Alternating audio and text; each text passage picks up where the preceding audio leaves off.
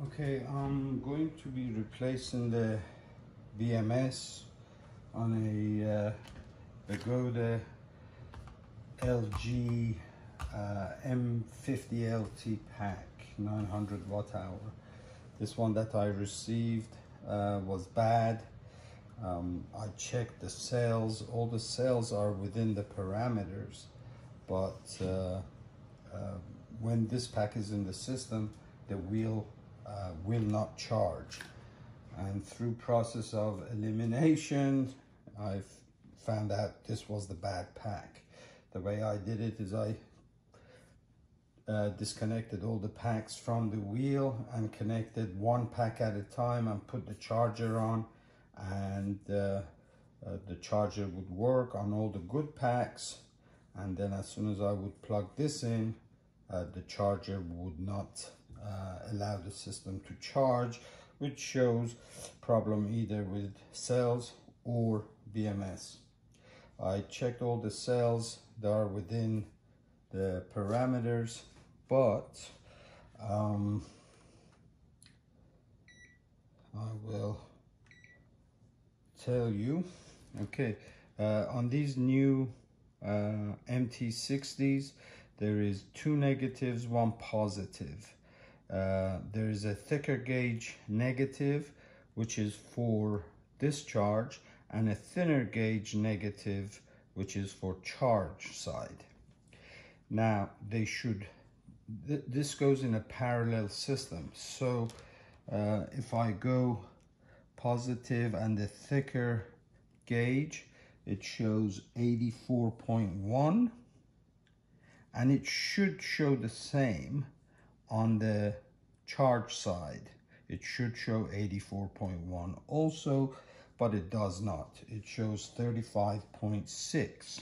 Okay, this pack is a replacement pack and supposedly is good. So if we do the same, doesn't matter which way you put the probes. Okay, I'm on the positive and the thicker gauge negative, which is for the discharge, and it is reading 85.4. Then I go on the thinner negative, which is the charge side, and it is reading 85.4. So that is good. So I'm going to desolder all these. Take this guy out, this BMS, and put the new BMS on. So the way I'm going to do this, you need a very good soldering iron. I like the Heiko soldering irons. They work really good. Obviously, some good solder for electrical boards. And you put this as hot as your solder can do. I'm going to put mine at soldering iron can do. I'm going to put mine at 850. Then you just put a dab of solder on here, and then you gotta put it on here, melt it. I'm going to use a sucker, and I suck the solder out. Then there's a tab here from the cells that get soldered on here. You don't want to straighten that tab straight up. You may break it. So you have to be gentle with that part and just play with it. Try to get it up to a point where you can easily remove. And then came off pretty easily.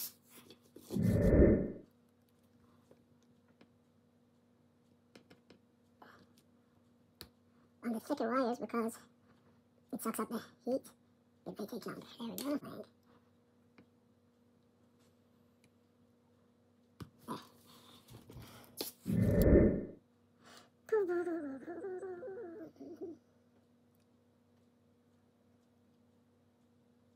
Don't worry, it's not there.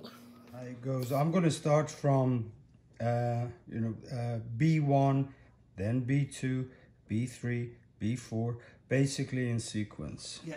So I suppose you could first B8, B9. Get your thingy ready.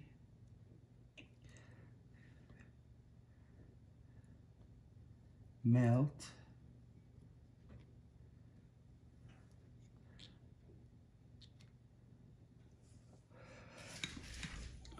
And then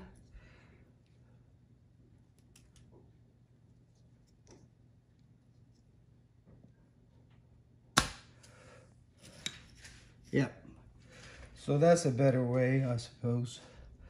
Melt it, peel off a little bit, then use the sucker if there is any solder still stuck to underside of the tab. Okay, these big tabs, you have to work on it a bit more than these little tabs. So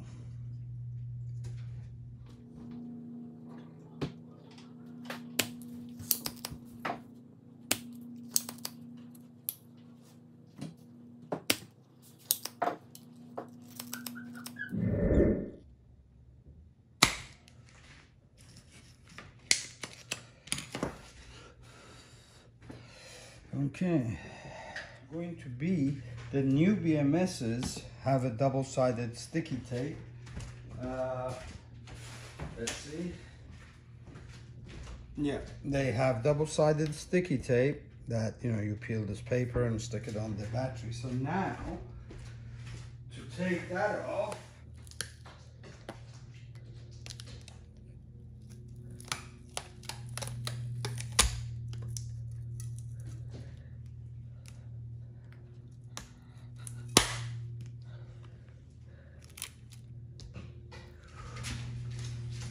got a new puppy, and he's a look at him.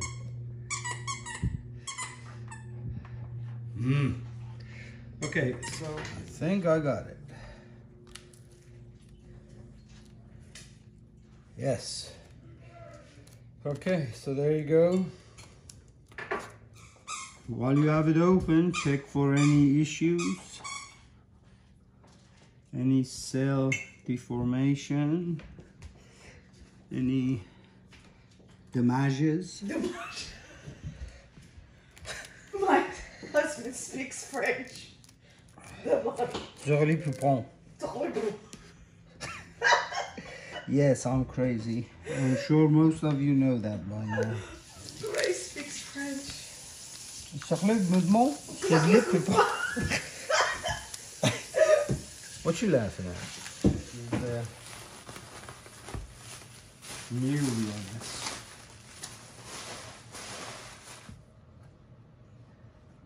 Don't be putting grease and stuff from your fingers all over. If you can wear gloves, great. I just can't.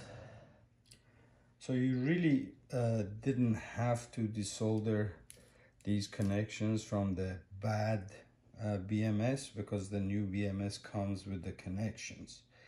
I just did it, wanted to test my soldering iron, and besides, I'm gonna keep these connectors.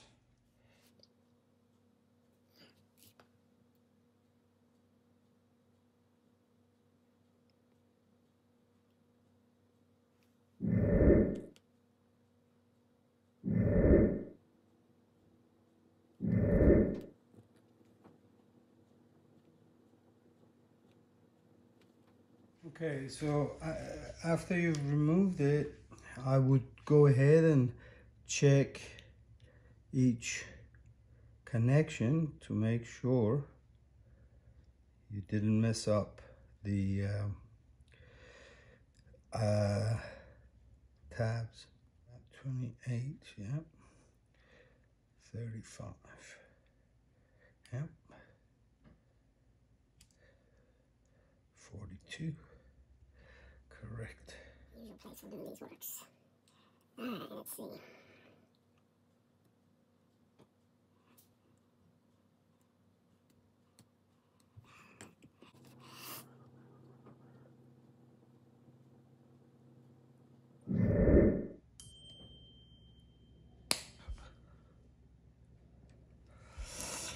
I don't know, I heard something pop.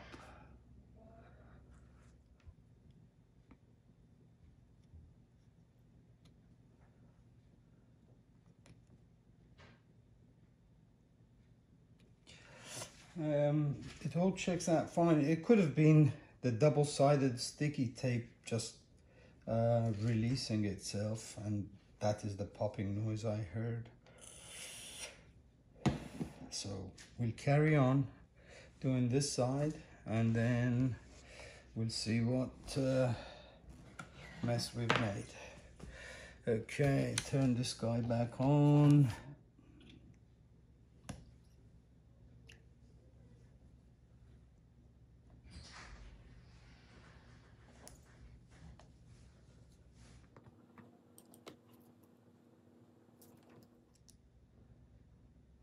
One word of advice: when you're putting the new BMS back on, make sure it is pretty well lined up, otherwise these tabs may not reach. Okay, let's see.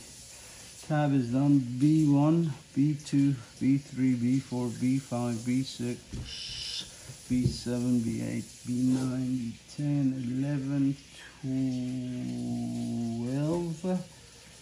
12 on this side, 13, 14, 15, 16, 18, 19, 20, 21, 22, 23, and then the B positive. Okay, so now we'll check the voltages and keep our fingers crossed.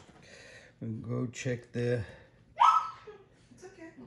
discharge side,